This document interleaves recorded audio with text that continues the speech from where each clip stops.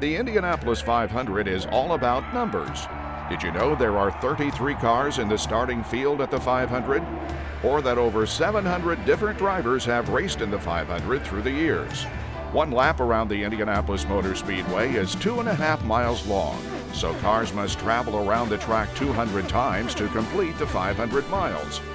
Everything comes back to numbers, so let's start with the cars.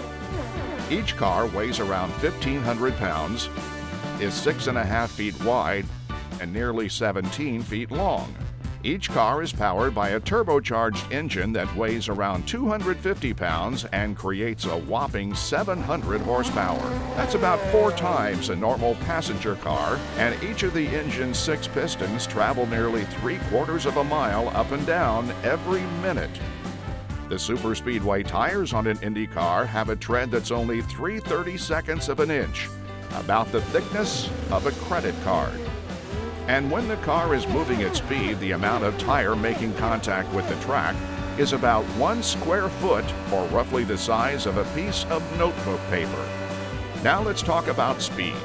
As we said, the Indianapolis Motor Speedway is 2.5 miles around. An IndyCar Series car traveling 225 miles an hour will circle the track in exactly 40 seconds. At 39 seconds, that same car is going over 230 miles an hour. And at 41 seconds, the car is traveling 219 miles an hour. So every fraction of a second is important.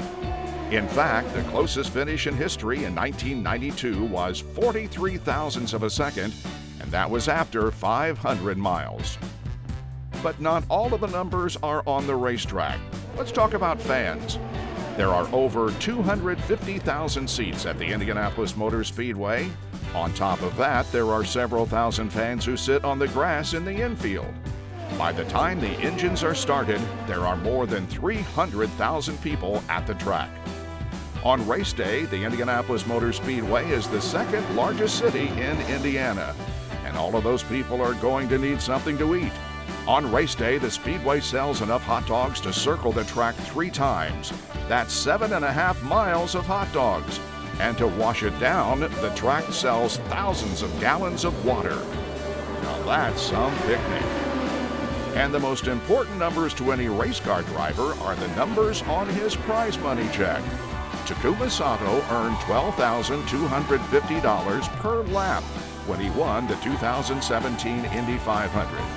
Multiply $12,250 by 200 laps, and his total prize earnings were $2.45 million.